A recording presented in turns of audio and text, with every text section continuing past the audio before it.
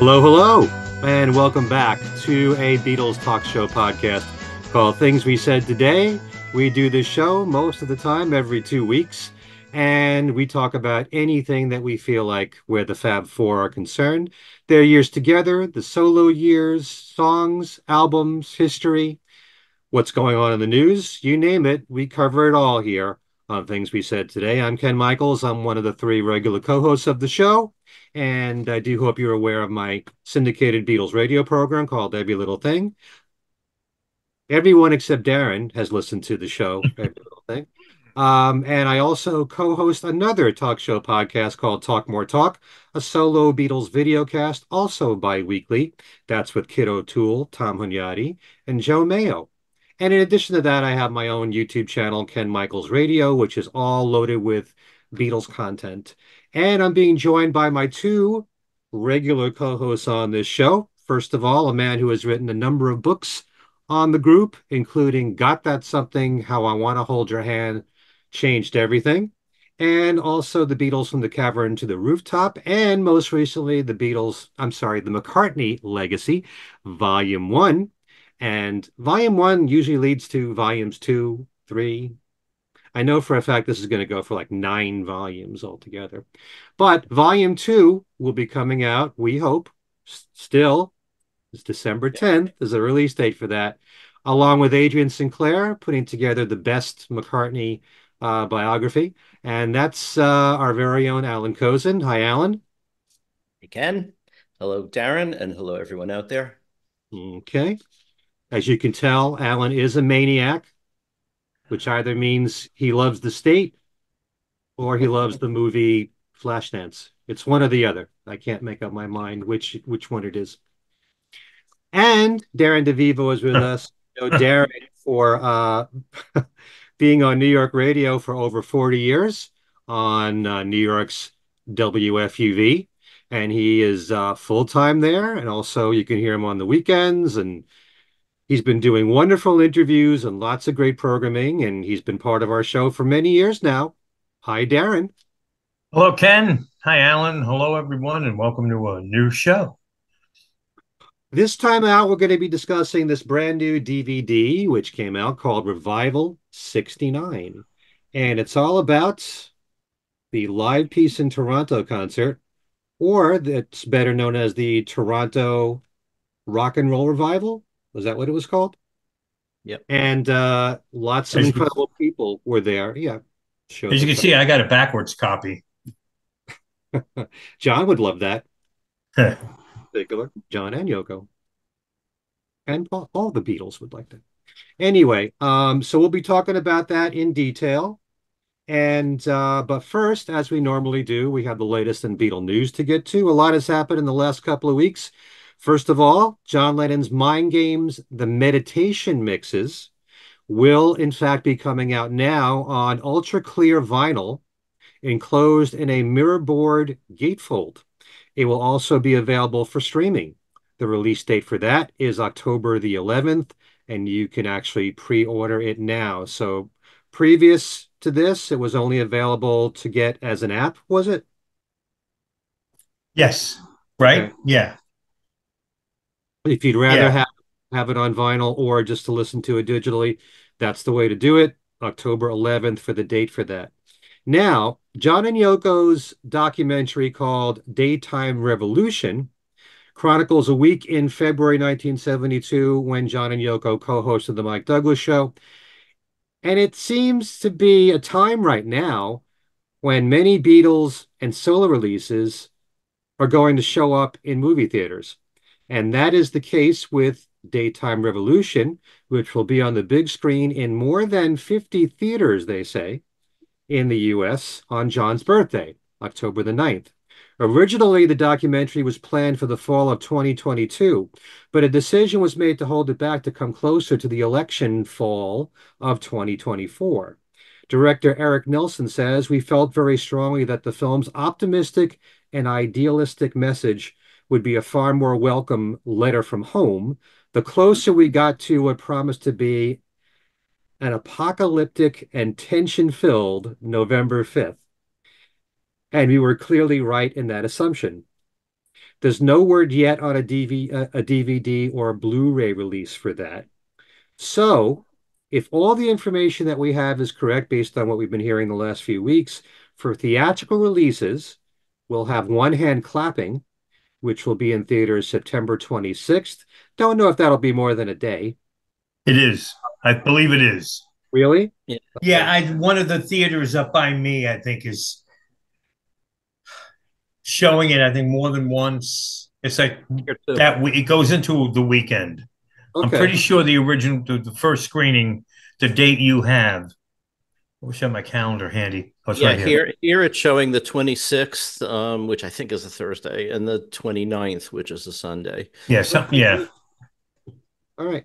Well, you got to figure that everyone that wants to see it is probably going to rush out, fairly soon after it's in theaters. So One Hand Clapping starts September 26th. Daytime Revolution is October 9th. And the movie about Brian Epstein, Midas Man, should be in theaters October the 10th. Busy time for fans there.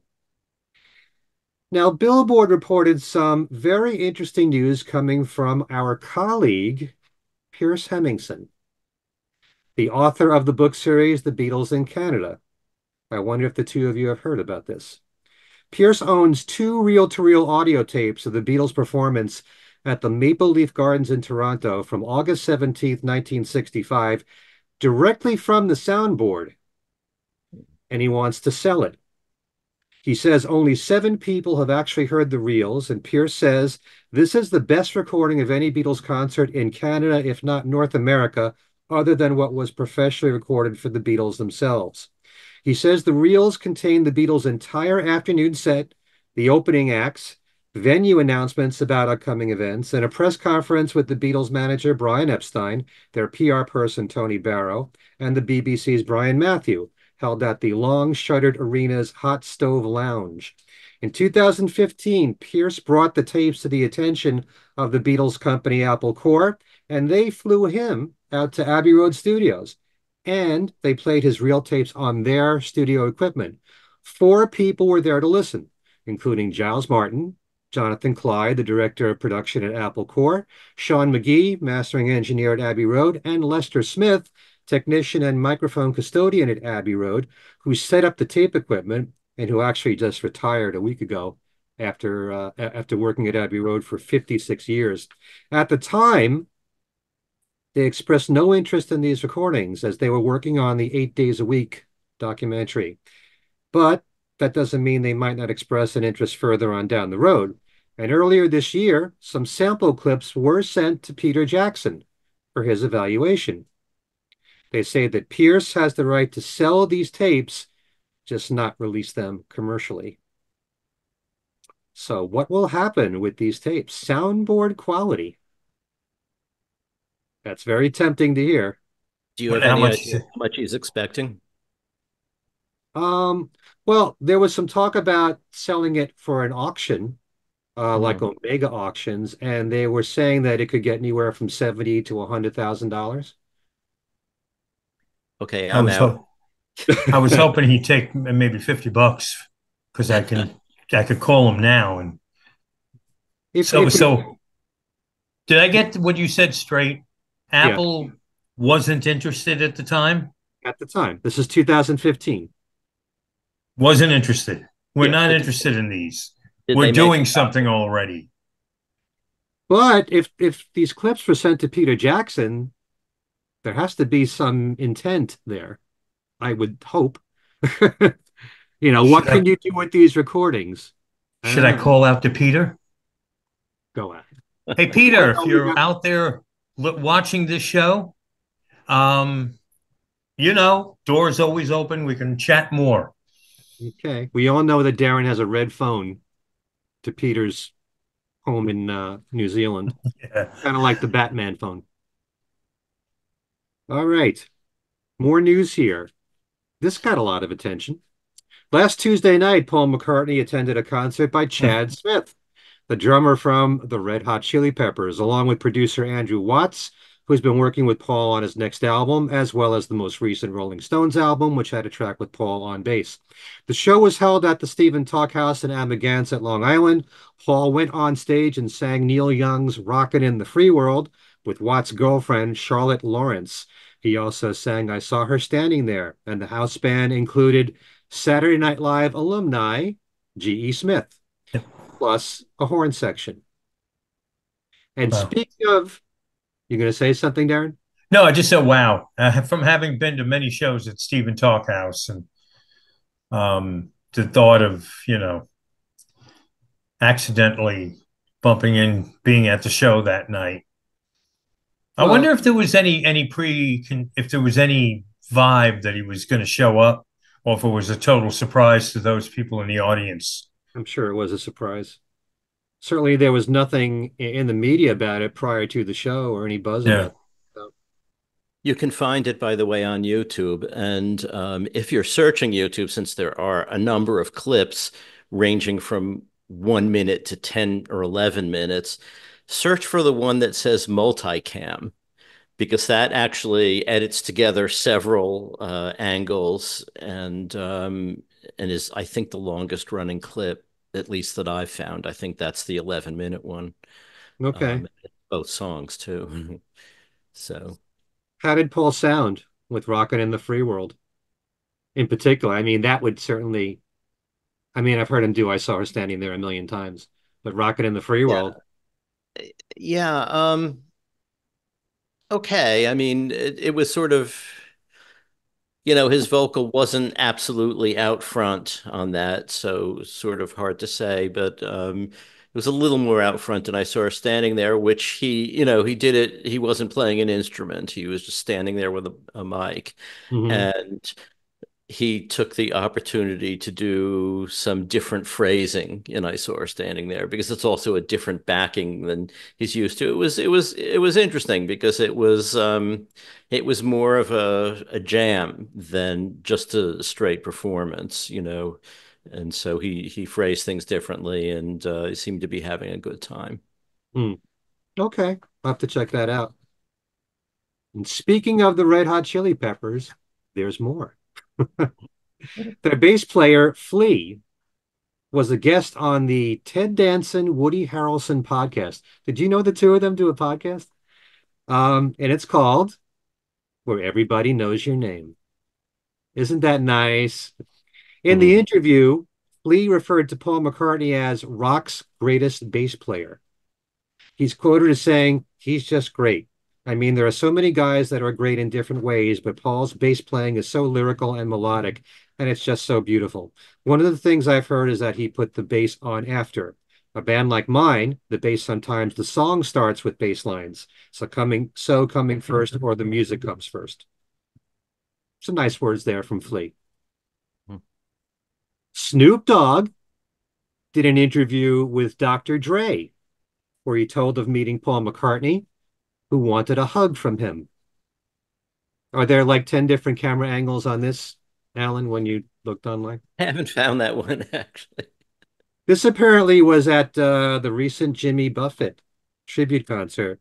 When asked if he would consider collaborating with Paul, Snoop said, "Yes, he's one of my heroes. I would absolutely go in there with him." Also, it's funny that's not the sort of headline that I've seen there. What I've seen is that it was mostly about how when Paul turned up, he was going to put his joint out, and Paul said, "No, keep it." That got more attention than anything else, huh? That I think was the main thing. Okay. The home of Pete Best, where the Casbah Club was built in their basement, has now opened itself to an Airbnb.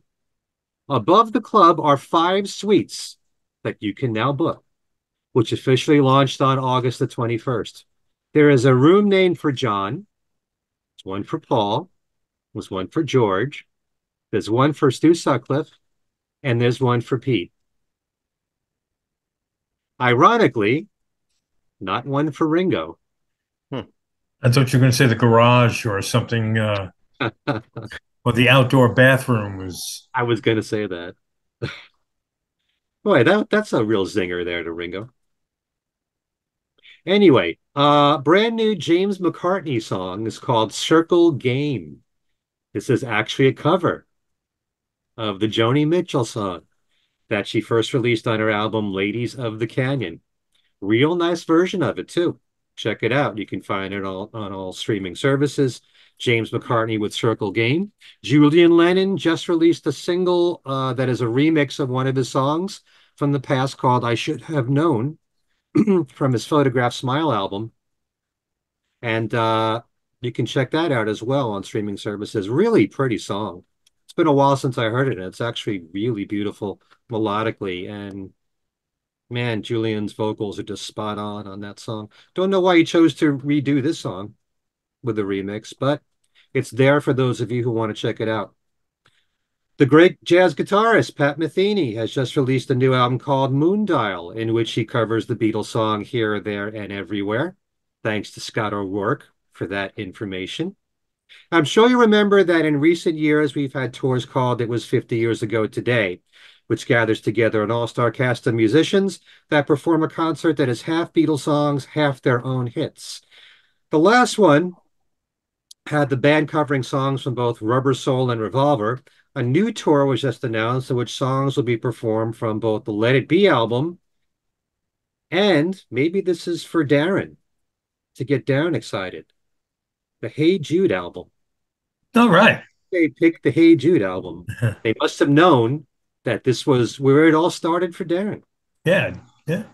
The musicians include Christopher Cross, Joey Molland, and Jason Scheff, all of whom were in the last group, which, if you recall, also had Denny Lane in there, plus Glenn Shorrock from the Little River Band, and Maxi Priest.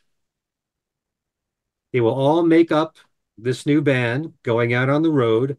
I've only seen one date listed so far. We'll probably hear about more soon. And that's actually in Huntington, Long Island at the Paramount. That's on October the 29th. I want to mention the passing of the legendary broadcaster, Phil Donahue, at the age of 88. And Beatle fans will know that Ringo appeared on his show in 1981 with Barbara Bach to promote K-Man. He was also on in 1995, and that was in part to promote the All-Star Band touring at that time. That was the third All-Star Band. He appeared on the show with Max Weinberg, who was there to talk about drumming along with Ringo and why Ringo was so influential in his drumming and to the rock world. And it was really a fun show and a lot of good questions coming from the audience, although most of them were Beatle related. You can actually find this show on YouTube. And in the audience that day was me with my future wife sitting next to me. And I got to ask Ringo a question on television. And actually, it had to do with the fact that the album Time Takes Time had come out in 1992. He hadn't released a new album since then. It wasn't until Vertical Man a few years later after that, but I wanted to know. And I said, I think Time Takes Time is one of the best albums you've made. And I got a great reaction from the audience clapping along with that, which I'll bet made Ringo feel really good. But yeah, if you want to check it out, towards the end of the show, I get to ask him a question. And you'll find a lot of people, a Beatle crowd in their faces that you might know. Charles Rosenay, our good friend who does a lot of Beatle conventions and the Beatle trip to England every single year in August is there. Fred Velez, who's known for being the big Monkees fan, put out a couple of Monkees books. He's in the audience. A lot of friends of Charles's. Probably a lot of people you recognize in the audience there that day. A very special day and very sad to hear about Phil, one of the pioneers in talk show programs. And let's close by mentioning a few birthdays here. Happy 73rd birthday last Friday to Mark Hudson. A couple days ago, Steve Holley of Wings turned 71. And yesterday, Elvis Costello celebrated the big 7-0. And as I said, our show today is about this brand new DVD that came out, which covers the Toronto Rock and Roll Festival. And I just watched it just before we started to tape this show, and I really enjoyed it. I think it told the full story of how this concert came about, and how it almost didn't even get off the ground, and how it was struggling from the very beginning, and how the promoters, even though they had a really great lineup of musicians, primarily 50s rock and rollers, and then also Alice Cooper, and they got the Doors also to be on the bill, they still was struggling to sell tickets. And it wasn't until was it Richie York who got to, oh, Kim Fowley, I'm sorry, Kim Fowley, the um the MC of the show, who is well known, um, along with Rodney Bingenmeyer, in California, as big name entertainment stars. Kim Fowley suggested to the promoters, um, and they were, get the names out here. I have the names. David Walker and John Brower. Was it David? Ken Walker. Ken Walker and John Brower, to give John Lennon a call, because Kim knew that John loved Chuck Berry and he loved Little Richard, and he might be interested in being a part of this. And this was only a few days before the show. And it's a pretty incredible story with many people who were a part of it. Glad to see many of them are still alive, um, that took part in this documentary, including John Brower, who you see a lot, and Ken Walker. And I think it really told the story extremely well. Um, and it's actually because in the very beginning, they're talking about all the 50 stars that they got, and, how excited they were about it. And actually, before this concert, they had a pop festival in the summertime of 69, which did really well. And they wanted to have another festival to bounce off of that. So they thought of this idea, and they thought of gathering together all these 50s rockers. And then they also got Alice Cooper involved and the Doors. But what did you guys think of the way the story was told? Because I think it was pretty complete.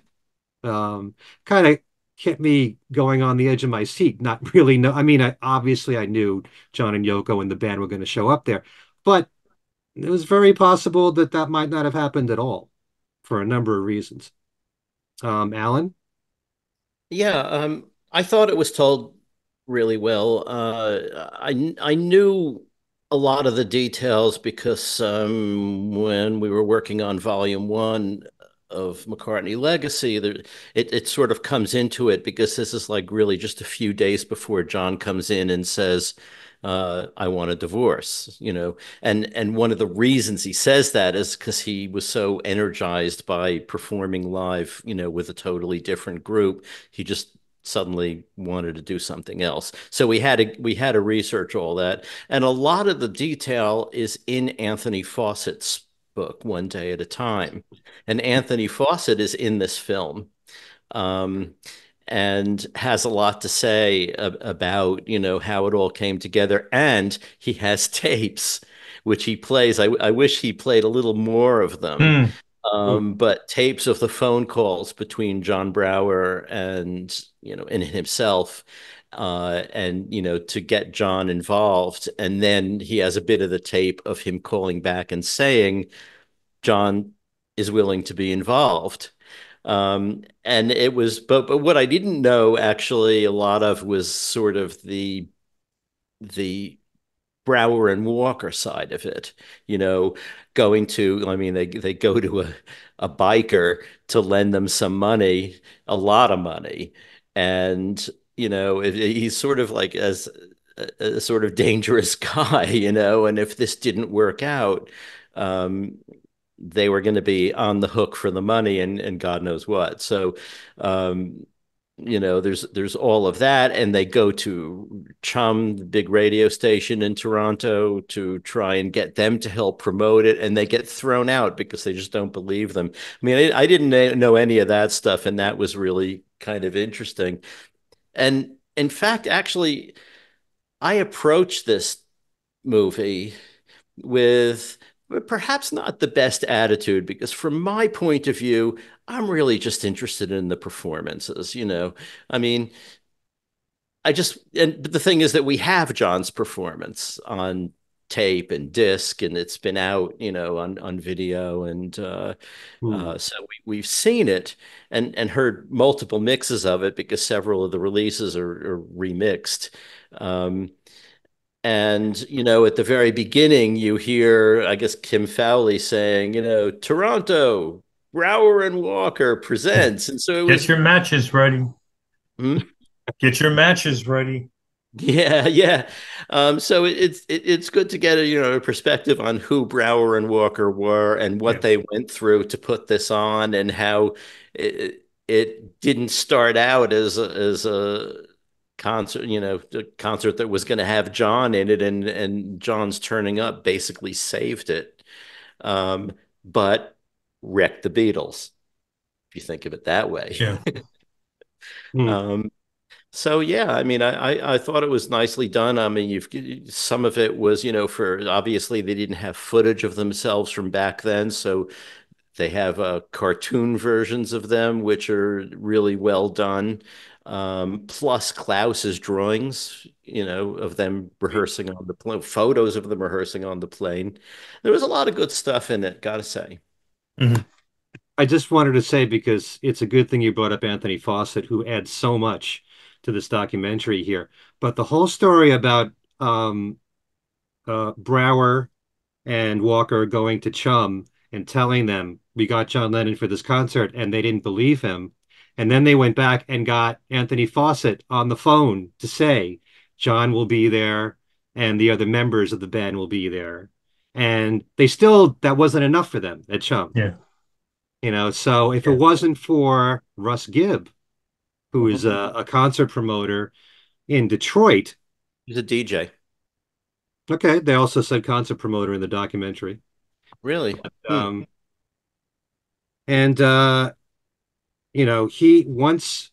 he took their word for it that John and Yoko and the band were going to be there, and he promoted it on the air in Detroit, and that's when tickets sold.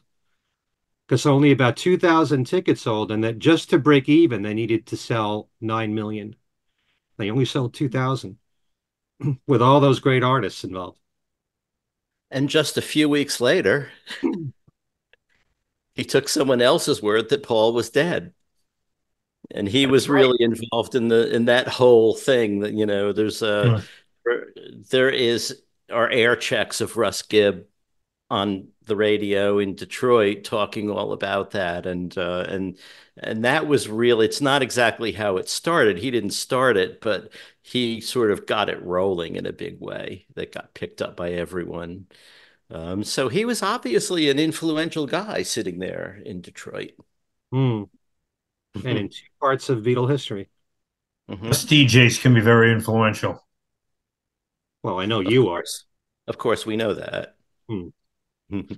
Everybody hangs on your word, Darren. So with that in mind, what did you think of the way the story was told?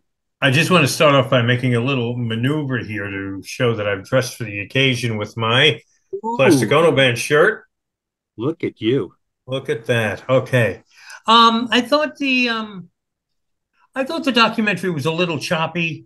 I thought it was good. It was informative. Of course, we're coming at it from being very focused in on John and Yoko and the Plastic Ono Band's involvement and what its little place in history. It's more than a little place in history, because it really was the thing that was the impetus, you could say, to breaking up the Beatles. Lennon found that inner strength, that confidence, and he was, evidently that close for a while to wanting to make the move, and this was it. So you're going to get, that's really the basis of the documentary. If you're looking at it, generally speaking, as a documentary on the development of this festival, it does gloss over a lot of everybody else that was on the bill.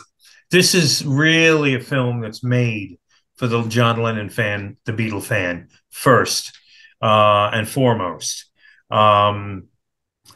I thought it was, I would have liked to have found out a little more on really, even for the age, for the time, it seemed like an kind of an odd festival, an odd group of people. And it's interesting that we're talking 1969 and artists that were already being looked at as oldies acts. And today, this type of show would have been like a rock and roll revival thing happening in a supper club or in a, no, not a supper club, like in a dinner theater kind of environment.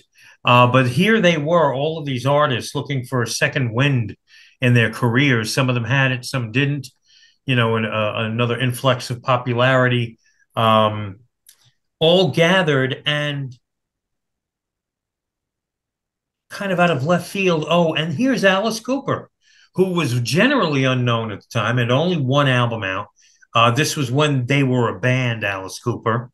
I don't even know if Alice was calling himself Alice Cooper yet.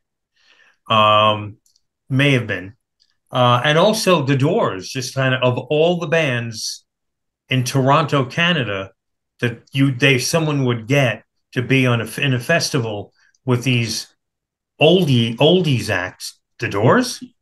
Mm-hmm. So it did seem a little bit of like, let's throw it up against the wall, see what it sticks. And I would have liked to have heard a little more on how all of that came together. And there were other acts. Being a huge Chicago fan, I would have liked to have known a little more on Chicago, or they may have still been called the Chicago Transit Authority at that point, on their involvement and their role in the festival. I'm sure there probably isn't any footage, but there were some pretty interesting things. I thought it was fascinating that this festival's place in history, they didn't really mention Woodstock that often, but it was mentioned sort of in passing. It was thought maybe this could be the Toronto's Woodstock. Mm-hmm. Woodstock had happened less than a month earlier. And it could have been, I think, to put this concert's place in history into perspective, it's happening like 3 weeks after Woodstock. That really was glossed over. And also another thing they glossed over, the infamous arrest of Jim Morrison for indecent exposure. Did he or did he not? That had just happened. Mm-hmm. And nearly got the Doors knocked off the bill for the Toronto Festival.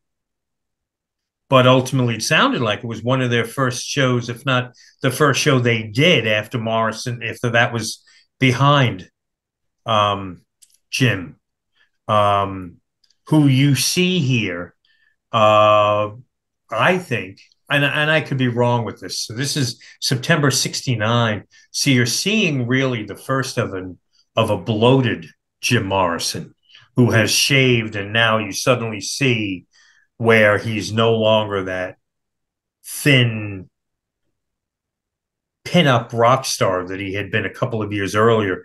Jim's put on weight and the beard's gone, and you can really tell. I don't think there's any footage of the Doors. I would have loved to have seen a little bit.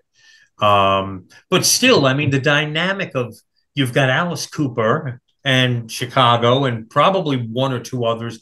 We know that there were some local Canadian bands or up-and-coming Canadian bands who were around because they point out that some local musicians played in Chuck Berry's band. Chuck Berry didn't have a band. Chuck Berry, I guess, showed up alone. He needed a band. So there was this local group, Nucleus, and I even found another band's name when doing some researching that's not meant mentioned in the documentary, a band called Flapping that was around, and some of the musicians were made up Chuck Berry's band. Chuck Berry always turned up without a band, I think. Who did? Except maybe in his very early days, but and in fact, I believe one of Bruce Springsteen's early bands, it might have been Steel Mill, backed Chuck Berry up for a concert, when they were still unknown. Okay. Yeah. So there's a lot of moving parts to this festival, a lot of subplots that kind of are mentioned in passing and they move on. Of course, we're watching it because we want the John and Yoko Plastic Ono Band angle. But when it was over, I almost wished that this was a larger documentary that was able to dig into some of the other facets of this festival, because it's kind of a weird festival. It's in Toronto. It's on a college campus in a stadium, not in a field like Woodstock was, not at a farm, I should say. It's one day. It's heavy on artists that have had their day 8, 9, 10 years earlier with up and coming rock stars. It gets a Beatle to appear at a time when, if you were a betting person, everyone would have bet against that ever happening. And I don't know the complete details, but I mean, the Plastic Ono Band almost appeared at Woodstock. And that the thought had crossed Michael Lang's mind. Beatles. And there had been talks between the Woodstock Ventures folks and Apple about possibly having a package of James Taylor, Billy Preston, maybe Plastic Ono Band perform, and maybe some art. And that all fell apart, from what I gather, when they got thrown out of Wallkill, New York, the Woodstock Festival, just weeks before the event, and they had to scramble to find a new venue. And any talks with Apple, with Lennon, ended up getting put on the back burner because they had nowhere to put the festival on. There was no mention of the fact that just weeks after that happens, here's this Canadian concert promoter or concert promoters who give it a shot, pick up the phone, let's call Apple. Oh, we got a Beatle. So a lot more that could be dug into here. So this kind of skims the surface, but it does do a good job in doing a nice, clear overview of the Plastic Ono Band situation. Okay. You know, and I forgot, and maybe I don't know how well this had been. I forgot how close John and Yoko came to backing out the day of their flight, which I'm assuming was the day before they performed, with the time changes. The John and Yoko were going to bail because I guess they were frightened. Well, they said they weren't feeling well. You know, well, I'm just saying what was covered in the documentary, and of all people, they couldn't reach Clapton, but then Clapton, he knew about it. He found out. He's at the airport. Yeah. All right, we better go over to the airport then. And I also got the impression that there really wasn't much of a relationship, which I thought I had once, years and years and years ago, had heard about Allan White being referred to as a session drummer for Apple. But there didn't seem to be any connection to Apple. He was just a session drummer who was around London and, and ended up talking to someone who knew someone who knew someone that linked up, him to John, who needed a drummer. Allan White, but that part of it was the actual Plastic Ono Band part of it there's a nice, clear, succinct explanation about how the whole thing came about, how the Plastic Ono Band almost didn't happen. Almost nonchalantly, John's about to take the stage, and that's when he was sick and vomited off the side of the stage. Right. Which clarifies that, because I always envisioned him having panic attacks, like in the dressing room, long before they were to take the stage. No, this was as they're going up the stairs. Excuse me. Okay, let's go. John does look, if you watch, and I want to dig out the D.A. Pennebaker film again, wherever it is in my house, but one of the older VHS releases, to watch the performance, because the little bit you see, John really did look like he was very focused and at the same time terrified on stage. He wasn't, loose, smiling, relaxed. And when Yoko goes in the bag, and you actually do see the look on Eric Clapton and Klaus Voormann's face, because they didn't expect that to happen. That's a very quiet, subtle, but very funny moment. You see Yoko go in the bag, I guess during Give Peace a Chance. Have I ever? And I thought she was in the bag about this. I'm sorry. Have I ever mentioned here interviewing Clapton about this? Yes. I think you have, but tell us again. Well, I just said, so at the end of that, when Yoko was doing her part of the set, and you guys, were just getting feedback and stuff. What did you make of that? And he sort of, was quiet for a few seconds, and then he just said, "It wasn't my cup of tea." There's a very brief clip of him. It looked like he was cleaning his guitar for it to be put away, but he's just, rubbing something up and down on the fretboard just to juice up the feedback, I guess, before he was going to walk off stage. And must have been a very crazy, exciting, exhilarating, bizarre, way for this moment to end. And what a moment it ended up being and what it meant. But the stuff that Alice Cooper was doing at that stage of their career was not a world apart from. No, you're right. Yoko was doing those. It's a pity that that they didn't work out some sort of a collaboration there. That could have been interesting. I was thinking that too. They show at the end of Alice Cooper's performance that he throws these bags of feathers out into the audience, and it looks like it's snow falling. It's supposed to have that kind of an effect. And John and Yoko are saying this is cool. They're really, digging what Alice Cooper's doing there. But there's a few things I wanted to touch upon that you said there, Darren. First of all, where Chuck Berry's concerned, he's known for going into towns and then just putting together these bands without any rehearsal whatsoever. And I guess as long as most of his songs have the same chord progressions, you know where to start once you know what key it's in. And very often they didn't know what key the songs were going to be in. They just had to follow Chuck's cue. And but at the same time, they found it really exciting to be on the same stage with the legend of Chuck Berry.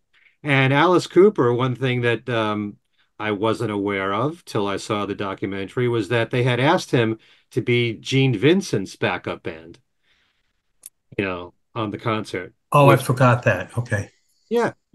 Oh, they were. No, they were. Yeah, they were the backup. I don't even know if I knew that. And if I did, we're talking years ago and it completely slipped my mind. So yeah, and that was another thing. It was kind of like mentioned and they moved on. But I'm like, wait, hold, time out, pause. Mm-hmm. Alice Cooper back Gene Vincent? I mean, like, huh? That's like Kiss accompanying Liberace at a show. Right. It just didn't it didn't register at first. And I'm like, this is a crazy scene that could never happen today. And really does beg further exploration, like maybe a book.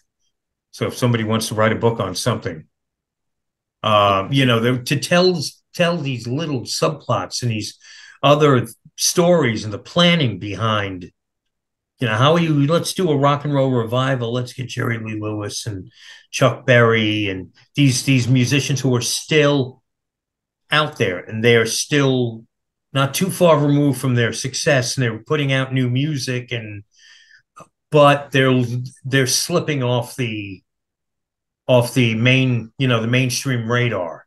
So let's get them together and, end up with, again, Alice Cooper and new acts that don't seem to jive. Well, I think in this documentary, Alice does a really good job of saying how much he revered a lot of these 50s rock and rollers. To him, this was like the hierarchy of rock. And even though, I guess in that time, 10 years before, wasn't that long ago. I know we also live in a time where, a song from 2 years ago is an oldie, but probably in Alice's mind, he didn't think of them as just, golden oldies. Mm-hmm. And they certainly zeroed in on an audience out there watching these 50s rockers and getting very much into it.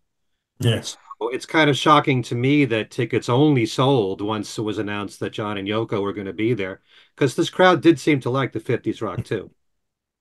Yeah, and there was I enjoyed the reverence, not only what how the band Alice Cooper felt about it, but the Doors too. and a very sober and thoughtful Jim Morrison. They had audio of him on stage speaking about what this moment meant. And I'm a very big Doors fan, but I do not call myself an aficionado. I don't collect the live recordings that have been coming out. I have a couple of them, but so I don't pretend to be a Doors expert when it goes beyond the basic albums and the music and the hits and whatnot. But I was taken very surprised to hearing a coherent Jim Morrison on stage waxing poetic about his influences. I would have thought that the Doors' attitude would have been, get Grandpa off the stage, it's our time. Mm-hmm. But it was nothing like that. This was, Also, it's worth noting, Robbie Krieger is interviewed in the documentary. And for anyone that's wondering, you don't see any footage of the Doors on stage from their appearance. And Robbie says he's not sure what the reason is behind that, but he thinks it could be that Jim just didn't want to be filmed, which is really a shame. Well, I mean, just recently, since we passed the Woodstock anniversary, I was digging through some books and other things. And I'm always a little skeptical when I'm reading stuff because I'm wondering, gee, this person who wrote this in this particular book, how do I know that this is really factual? Let me go grab a couple. I've got a couple of dozen books on Woodstock, and I can't find, and then I'm like, what am I doing this for? But for my own information's sake, evidently the Doors were asked to be at Woodstock. I don't know if they committed, but Jim Morrison was afraid and concerned about playing outdoor festivals. He was uncomfortable with that, thought he would be assassinated. So we're talking again just a few weeks earlier. Densmore and Krieger attended Woodstock. They were there as concert goers. So that would fit with maybe Morrison not being comfortable with being filmed at an outdoor event. From what I read about the reason why the Doors may have backed away from Woodstock. Okay. Yeah. And also, tell me what you guys think about this, because I remember seeing Yoko walking on the stage and they said that she had the set list. So they must have already determined what songs they were going to do, but it almost sounded like Cold Turkey was like a spur of the moment thing. Like they maybe didn't plan that. They just went right into it. Did you get that impression? The film did give that impression, but I don't know how that could be since everyone knew the chords and, Well, here, I'm looking it up, although you guys may know off the top of your head. I knew and just don't trust my memory. Was that the band, was that the lineup that played on the studio version of Cold Turkey? No. Well, Clapton played on it, but Ringo was the drummer on Cold Turkey. Okay, so on it too. Klaus Voormann, all right, it was, except for Allan White, replaced with Ringo on drums. Klaus Voormann did play bass. Right. And Klaus... But the studio version of Cold... Oh, wait, that's a studio version. The studio version has Ringo on drums, but the studio version, I believe, was recorded after they performed at this concert. Right. Okay.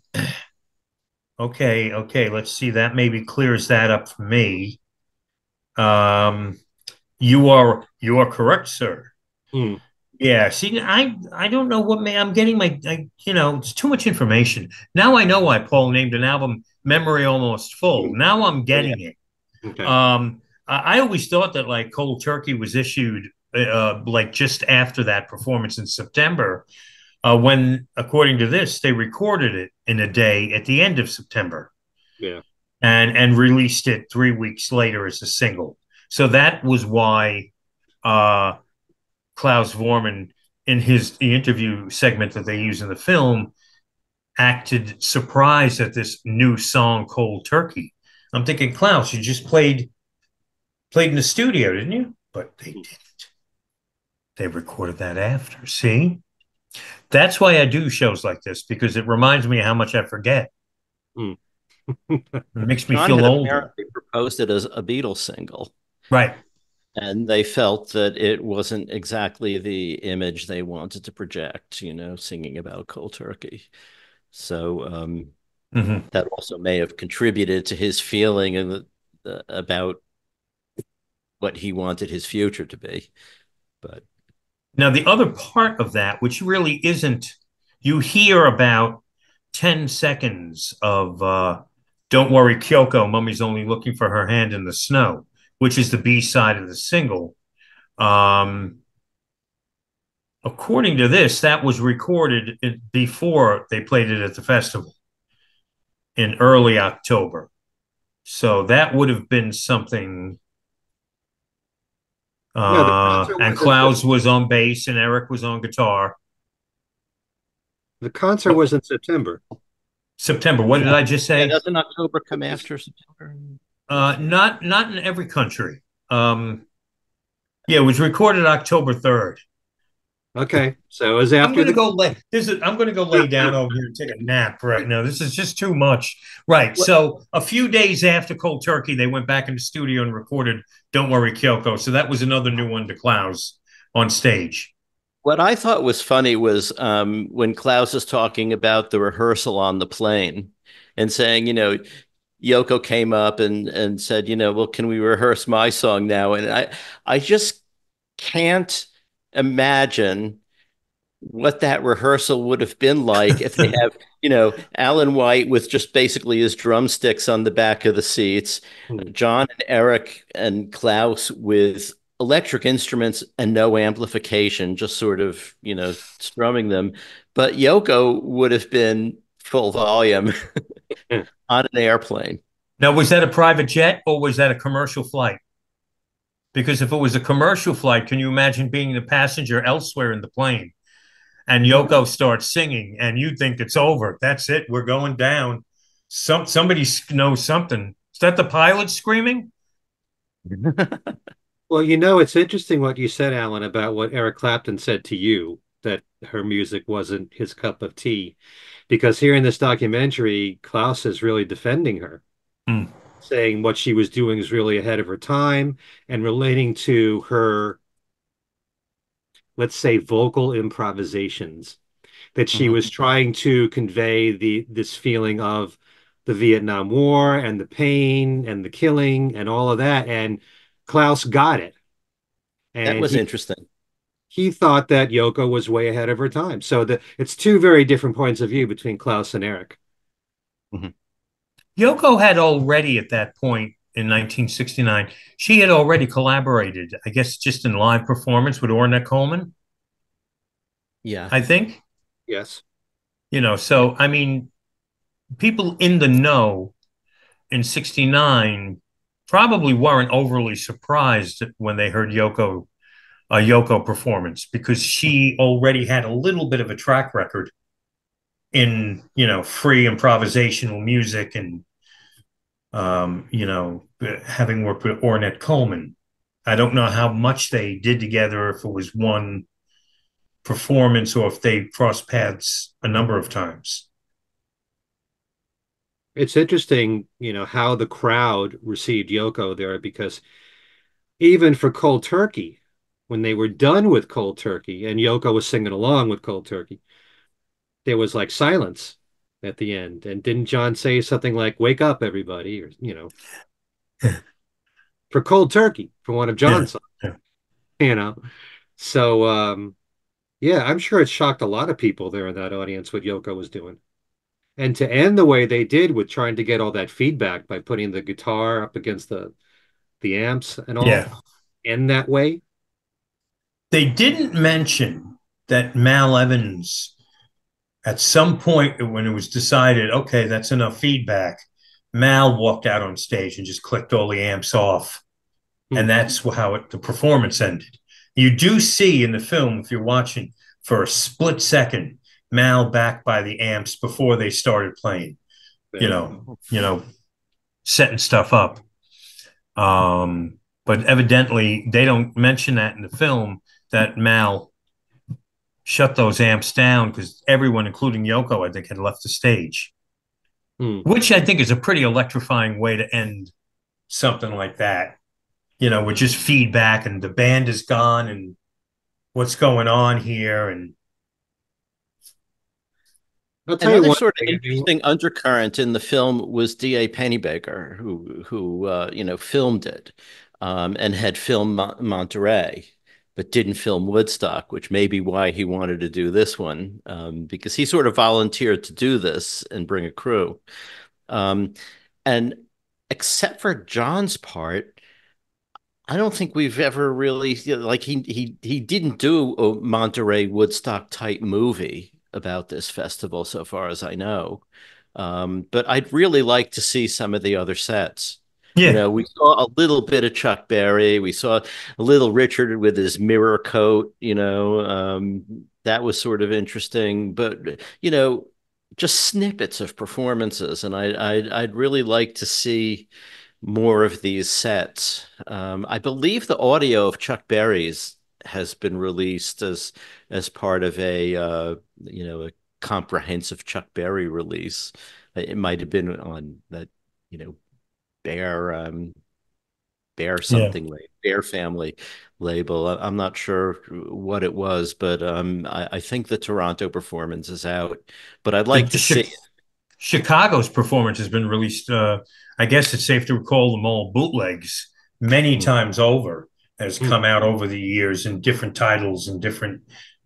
I actually have never heard any of them. I would imagine they're all subpar audio wise.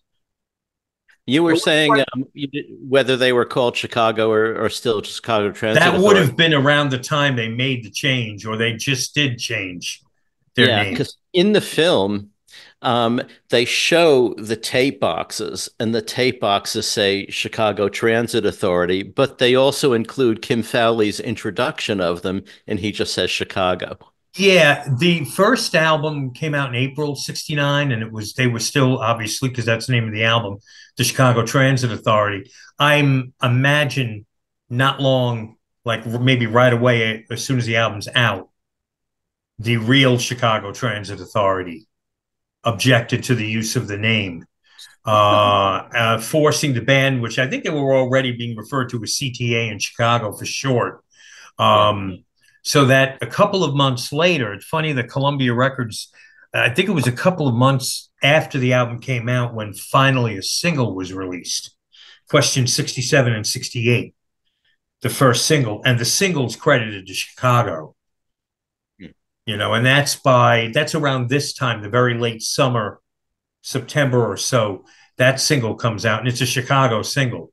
So I think by that point, they've officially, shortened their name, and the logo is about to be revamped. And because then Chicago, the second album, is January 70. I gotta wonder why Chicago is not mentioned in the actual documentary here. I didn't watch all the bonus features. Yeah. Come on, a major band like that? Well, maybe at that time, no, they weren't.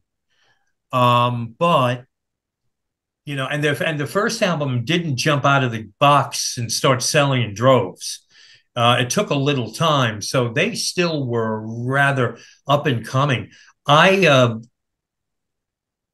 In recently doing a lot of reading on Woodstock just a couple of weeks ago, I think I knew this, but again, forgot the details, that they were going to play Woodstock. But they had a contract with Bill Graham, I believe, to play shows at the Fillmore West.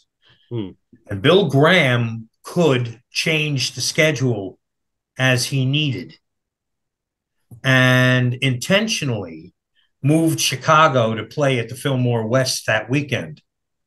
And he did the same thing with It's a Beautiful Day, I think.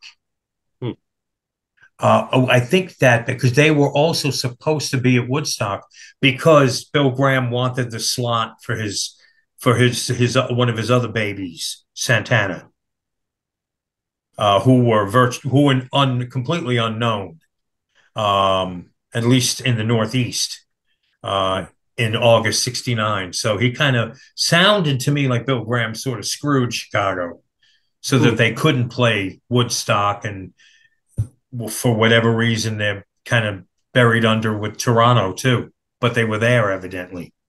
No, not evidently. They were there. But even still, I understand they weren't a big name yet, but because of what they became, yeah. Why aren't they in this documentary? Yeah, I don't know. Maybe. I mean, it could be a simple case of, it was early in the show. They weren't filming. I thought there was a little clip of them playing in an interview with one of them.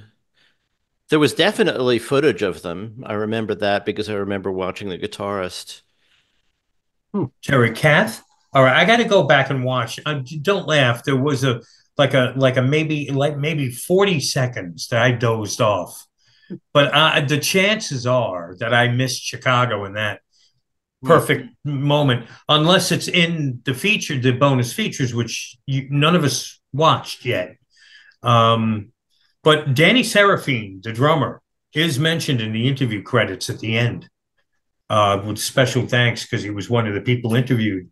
You know what we haven't made mention of yet that I think gave a very interesting perspective on the whole day was a lot of interview clips, a lot of interview segments with Geddy Lee from Rush. I mean, they're from Toronto, and Geddy Lee and his buddy John Rutsey, the original Rush drummer, drop acid, and they go to Toronto, and they were having the time of their life walking around Varsity Stadium, seeing all these acts, and then here comes the Plastic Ono Band. So Geddy Lee, who ends up becoming an enormously successful musician, came at it from someone in the audience, a kid in the audience point of view, witnessing and experiencing this whole thing, which also was a very important part of this documentary, that he was able to give that perspective. Yeah. About to say that. Also, I really think got Anthony Fawcett to be in that position. He was 20 years old. 20, a kid, working for John and Yoko, answering the phone on their behalf, trying to communicate with them about this whole getting involved with this concert, and he was with them on the plane, right? Wasn't he with them all the way, Anthony Fawcett? Yeah. Now, Anthony Fawcett wasn't an Apple guy, correct? He was John and Yoko employee, productions guy. Because he wrote this very important book that came out so many years ago, One Day at a Time. Yep. And it came out in the 80s, I believe, did it not? Because it was one of my first Beatle books, not in the 70s, was it? I thought it was the 70s. It could have been. Maybe mine's a reprint. But I got, it could have been tail end of the 70s, and my cop, maybe I bought it in the early 80s. His book is so important, and I'm watching this going, that book needs to be made available again. And I'm very surprised Anthony Fawcett has sort of slipped through the cracks. We don't hear more about him or from him today. I didn't even know he was still alive till I watched this movie the other day. But there's a lot of, we mentioned his book several times on this show, and that he's got the transcript of chunks of the discussion at Apple where John said, "I want a divorce. I'm leaving." And there's audio. He has the meeting where they talk about how they're going to give everyone 4 songs. That he has actually a lot of that, and he must have the tape. Because it's transcribed in the conversation, right? It's really sort of not verbatim, but what he describes is so close to what's on the bit of tape that has got out that, obviously he either was there or has the tape and has listened to it when he was writing the book. So it's really very close. And it's somehow, until people began talking about that tape, his description of it had slipped under the radar. Like everyone must have read it when the book came out, and then just sort of it didn't grab anyone's attention until like 20, 30 years later. Yeah. Yeah. That's what I mean. That book needs to come out again. Yeah. Hope I didn't need that. Yeah, he ought to do a new edition with the complete transcript of that tape. Right. Send us a CD inside so we can listen to it. I didn't say that out loud, did I? On my wish list. It'll sell very well. So, I mean, it's not a perfect. It probably was a film that was made on a small budget, and they set about going into this film, going, okay, we'll overview the whole festival, but the main chunk of the story is going to be focusing on John, Yoko, and the Plastic Ono Band, understandably. But unfortunately, there's so many sub-stories, subplots here that they briefly touch on and move on. It makes you almost want another film or a book or some other chronicle of the entire festival and how it all came together. How, it's Gene Vincent, it's Chuck Berry and all these guys, and Diddley. the Doors. Yeah. Ridley Lewis. I'd love to see Penny Baker's footage of all of that. I think his estate should work on that now. And his film, which was originally called, was that Sweet Toronto? Was that the name of his film?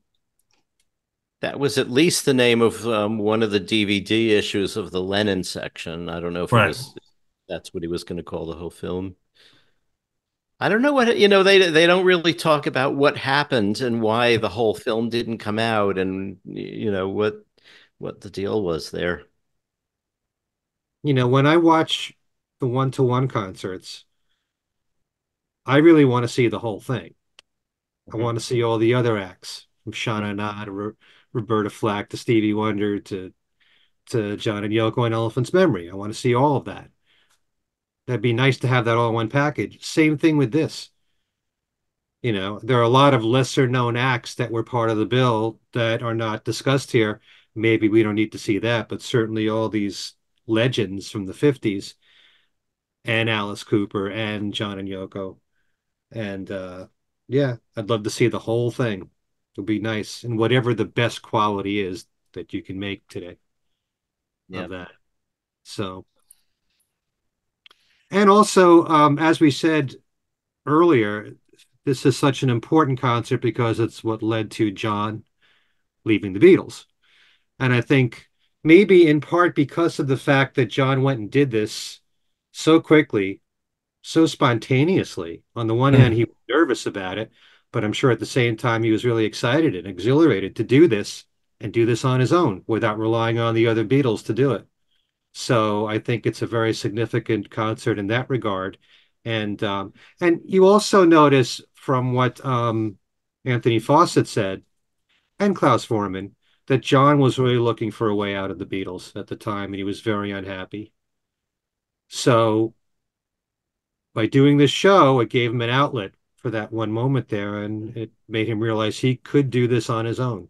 So I think it's a very significant concert in that regard, aside from the performance. There was one other nice little tidbit in the film where Allan Klein says I guess it might have been to the people at Chum who called him, and he said, no, John Lennon's not going. John Lennon doesn't do anything that I don't know about. Yeah. Oh, yeah? So obviously he did. Do we know, and then maybe, I don't know, Allan, if any of this crossed your path in preparing Volume 1 of McCartney Legacy. The other three Beatles, when they found out John's in Toronto playing this festival, their reaction, or when did they know? Did they even know it happened? I mean, I'm not sure how news traveled at that time. within Apple. Is there any record of the reaction of the other three Beatles to this?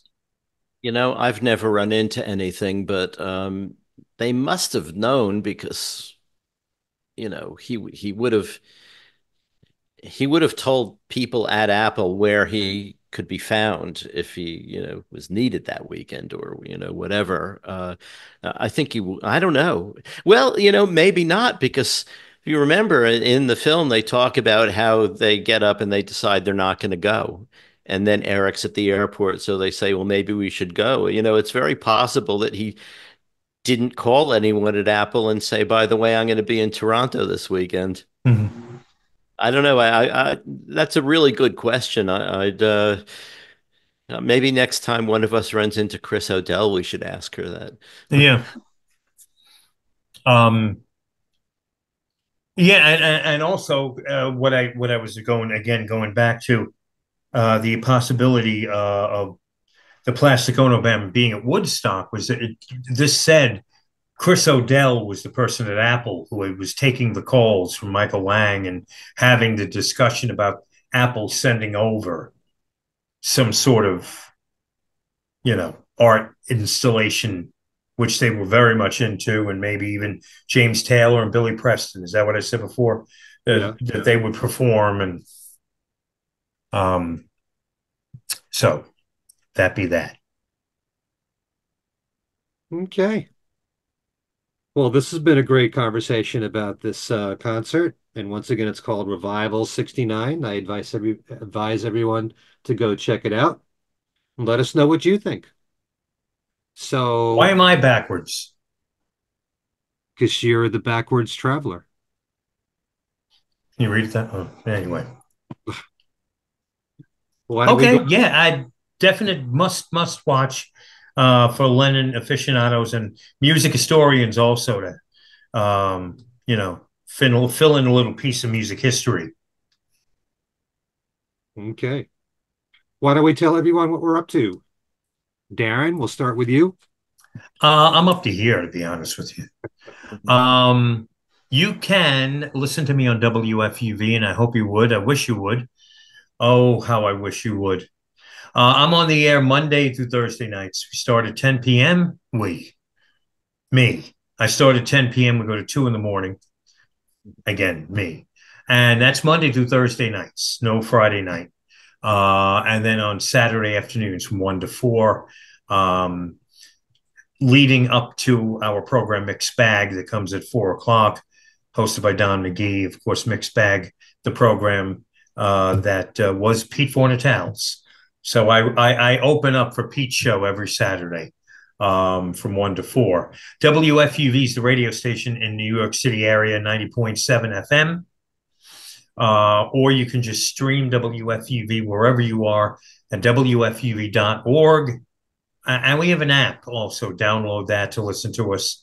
And if you want to shoot me an email at WFUV, by all means, my name spelled out, Darren Devivo at WFUV.org. But let me mention that, and I'll do this for you, Allan. This coming Sunday, I believe it is. Sunday. So if you're watching this show before September 1st,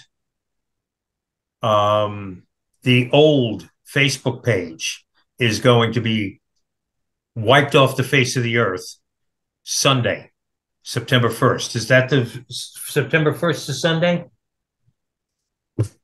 Was that I think it is a Sunday. So please, if you are on our old page, and I've posted many reminders, if you are on our old Facebook page, please come to the new one so that we don't lose contact with you, because that older page is going to go. And if you're new to this whole thing, join us at our page on Facebook, which is Things We Said Today. Video podcast. Things We Are Today video podcast. Do you know how? I mean, I couldn't name it what I wanted to. Facebook wasn't allowing me to pick this name or that name. So that's that. That's them there apples. Okay. Allan. What have you got to tell the fine folks? Yeah, I'm not up to much, just hanging out, getting stuff ready for volume 3, doing some reading again of volume 2 because, the process involves several editorial reads. We've just been through the second. But if you want to get in contact with me, I've got 2 Facebook pages, Allan Kozinn and Allan Kozinn Remixed. You can email me at allankozinn@gmail.com. And you can email all 3 of us at Things We Said Today Radio Show @gmail.com. We're big Gmail users here. You can follow us on the app formerly known as Twitter, at Things We Said Fab. And as Darren said, there is the Facebook page, Things We Said Today video podcast. I don't know why that's so hard to remember. In a year it'll just be tripping off our tongues. So anyway, that's that. Okay. If you'd like to get in touch with me, my email address is everylittlething@att.net. On my YouTube channel, Ken Michaels Radio, I just did a really nice interview with a really nice guy named Brian Ray. This is the 3rd time I've interviewed Brian. He talks about his new album called My Town. And actually, the album is kind of like a best of Brian Ray. There's 10 songs on there. 4 of them are brand new. 6 of them are previously released singles. And we talk about the songs on there and ask a number of questions about his boss towards the end of the show. And so it's a delightful 1 hour conversation that you can catch at Ken Michaels Radio. There'll be some new interviews coming this week and next week. So do make sure you go to my YouTube channel and please subscribe, Ken Michaels Radio. My other talk show podcast, Talk More Talk, a solo Beatles video cast. The next show that we're going to do, which is next Monday, is going to be on the very same thing we've been talking about here. And that's Revival 69, so we can get the perspective from Kid O'Toole, Joe Mayo, and Tom Hunyadi talking about the new documentary. If you want to catch my radio program called Every Little Thing, the best way to do so is by going to the website of WFDU, that's Fairleigh Dickinson University's website, WFDU.FM. And they post 2 weeks worth of shows in their archives. So each show runs for 2 weeks there. Just type in the words Every Little Thing amongst all the shows they have, and you can listen to it at your convenience. It's on demand at WFDU. And then again, there's my website, kenmichaelsradio.com, where you can win Beatle prizes of all sorts, books, CDs, and DVDs with Beatles trivia every single week. Actually, there's a really good one that has to do with Beatle and solo Beatle titles of songs. There's 2 titles there that start with the exact same words. I'll tell you what it is right now. I'm going to sit right down and there's 2 songs that start with those words. And if you could name both of them, you could be a winner of one of the 10 prizes that are on my trivia page. Allan, don't give the answers away. I can see, a lightning bolt right up here. Oh, I know the answers. Okay. But go to kenmichaelsradio.com for that. And a big thank you to all of you for watching. Anything else you guys want to say? No, none for me. Thank you for watching. We'll see you in a couple of weeks with a new show. So, for Allan Kozinn, Darren Devivo, and myself, Ken Michaels, thanks to all of you for tuning in, and we will see you next time.